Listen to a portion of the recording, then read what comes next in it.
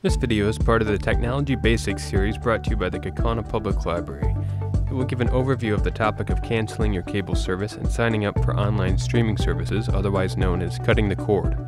It will cover what cutting the cord is, the devices needed to make it work, the streaming options that exist, and how to decide which one to use. The concept of cutting the cord is simple. It refers to canceling your cable subscription in favor of a lower-cost streaming service to satisfy your movie and TV watching needs. Let's look at the cost breakdown. The average cable bill is $217 a month as of June of this year. This most likely includes the bundled cost of internet, which is around $60 a month on average. You will need some form of internet connection when you cut the cord, so we will start with a base of $60 a month. This number can be much lower or higher depending on your area, or what resources are available to reduce its cost. I've provided a list of resources for cheaper internet alternatives in the description of the video. Anyway, we are starting with a base of $60 for internet service. This leaves $157 as the monthly cost for TV and movie consumption on the cable plans. On the other hand, the three largest streaming services cost $12.99 for Amazon Prime Video, $13.99 for Netflix, and $11.99 for Hulu. All three total $38.97 a month. The combination of these three streaming services will get you the majority of available TV shows and movies available for you to watch on demand. What it doesn't include is live TV, which is a bit more expensive and we'll cover later in this video.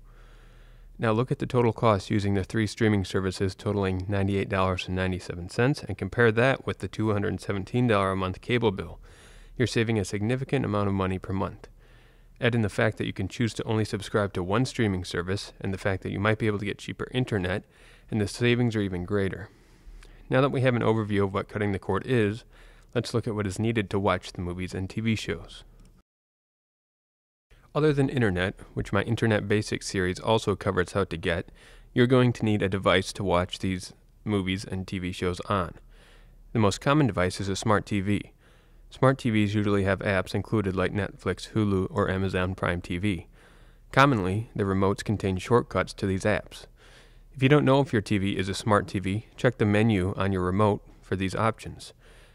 If your TV isn't a smart TV, it's fine. There are what are known as streaming sticks that can effectively turn your TV into a smart TV. These are a one-time cost of about $30 to $40. The most common sticks are called Roku and Amazon Fire. I recommend Roku since it's a bit easier to use, but if you already have Amazon Prime and use Amazon to purchase goods online, that's also a good choice. They both plug directly into your TV and will allow you to watch movies and TV shows using streaming services. The final option is to watch using a tablet or smartphone. All tablets and smartphones can download streaming apps which allow you to watch content on your mobile devices. The downside is that the screen is much smaller than a TV, but it can save you from buying a TV and/or streaming stick if you don't mind the smaller screen size. The last thing you'll need is a streaming service subscription. These are broken down into two categories: on-demand and live services. On-demand services allow you to choose which movie or TV show to watch on your own schedule. If you want to watch, say, the Andy Griffith Show at 5 p.m., that's no problem. You could type it in your streaming service and watch it every day at 5 p.m. if you wanted. Live TV is what you're most likely used to. The stations follow a set schedule and you tune in when a show or movie that you want to watch is airing. It's a matter of taste, though live TV services are much more expensive than on-demand services.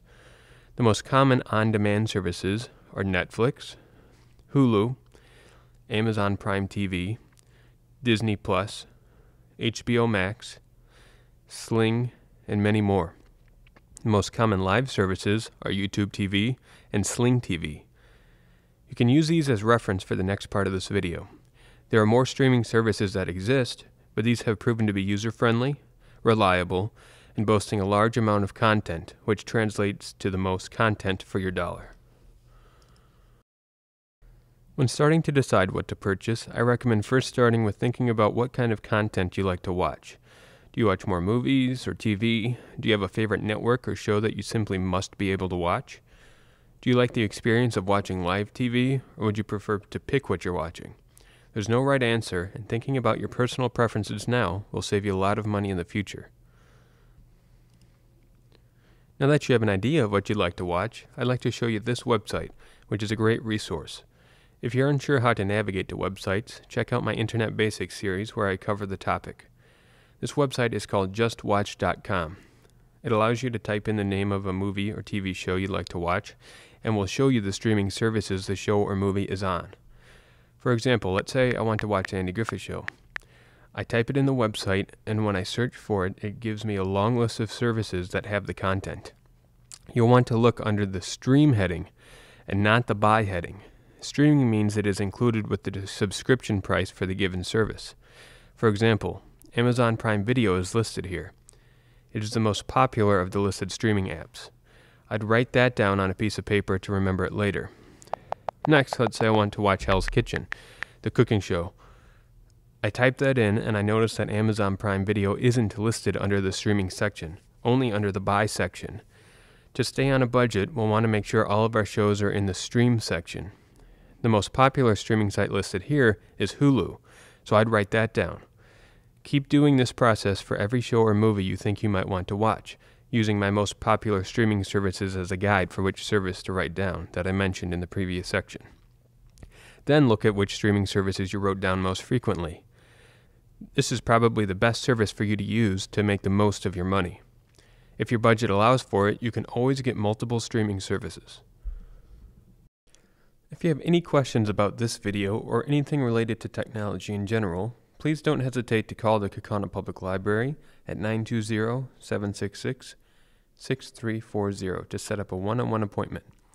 At the time of uploading this video, our in-person one-on-one sessions are unavailable. However, you can still receive help either over the phone or via a Zoom call. Thank you for watching.